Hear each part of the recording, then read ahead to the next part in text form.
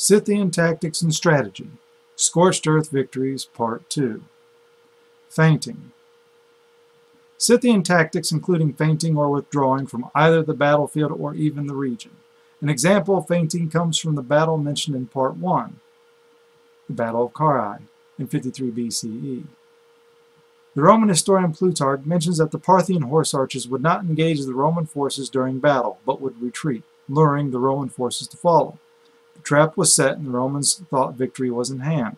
However, the fleeing horse archers turned and loosed their arrows upon the pursuing Romans.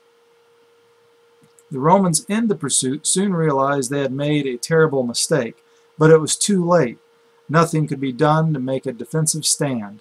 Withdrawal allowed the feint tactic to be used with proficiency due to the Roman ignorance of their enemy.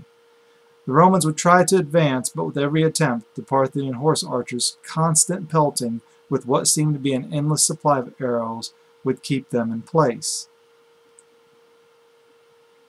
Parthian camel units resupplied the horse archers by exchanging empty quivers for full ones, then returning to their position.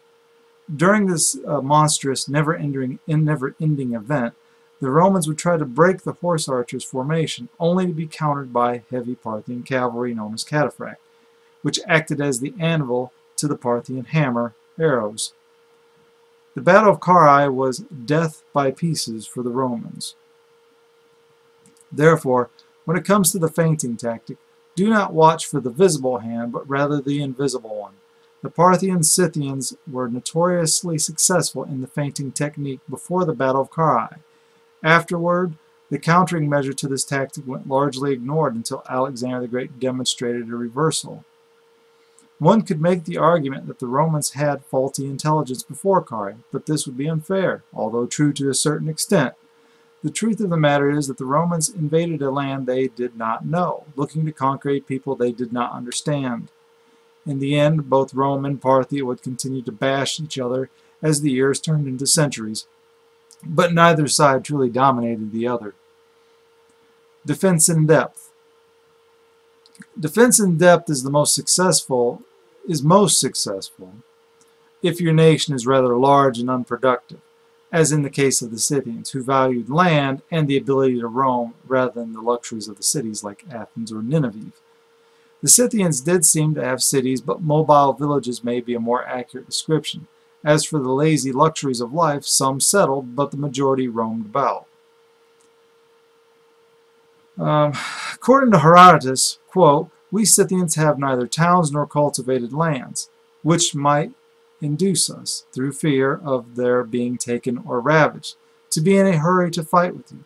But Herodotus, end quote, but Herodotus also states, quote, "having neither cities nor forts, and carrying their dwellings with them wherever they go, accustomed, moreover, one and all of them, to shoot from horseback, and living not by husbandry, but on their cattle, their wagons the only houses they possess." End quote. The Scythians did have slaves, according to Herodotus, who were blind and whose primary task was being a shepherd. Additionally, Herodotus also mentions the Scythians who grew corn and onions, which indicate that agriculture was common among some of the tribes. Therefore, the notion that the Scythians did not have cities or villages is partially untrue, depending on the Scythian tribe, of course. The Scythians that Darius the Great, the Persian king Darius the Great, attacked did not have cultivated lands or towns that could be beneficial to Darius's forces. The Scythians conducted a scorched earth policy as Darius's army marched further inland, following after them. The Scythians understood that an army marches on its belly, and so do the animals accompanying them. What Darius could not use would be a weapon against his forces. The strategy would be defense in depth, scorched earth policy the tactic, and the outcome would be starvation. Starvation through burning was the preferred method used to rid of the Persians. The Scythians understood that they could defeat the enemy by allowing the land to swallow them both physically and mentally. Darius was ignorant of the people he wished to conquer. He showed no knowledge of the people or the terrain he was about to invade. Because of this attitude by Darius, his brother Artabanus warned that the proposed campaign to conquer the European Scythians was far too risky. He was right. And even if it was successful, the economic benefits were limited. Nevertheless, Darius had to learn the hard way.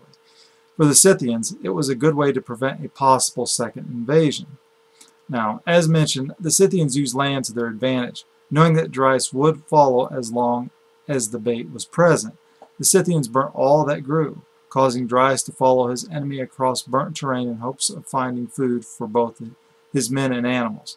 The Scythians conduct hit-and-run attacks during mealtime and even at night, preventing the men from eating or even sleeping, irritating them ever more. The Scythians knew that as long as Darius followed in pursuit, he would gain nothing, not even an engagement.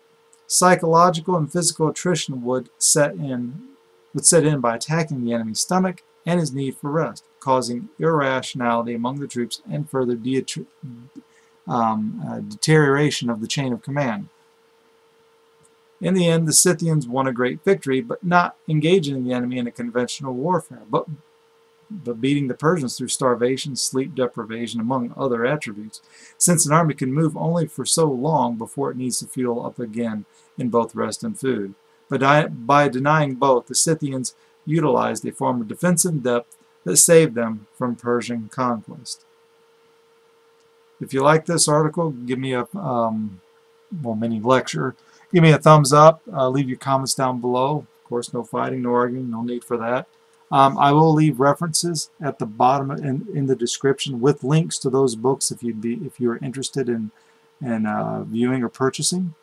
And I will see you next time.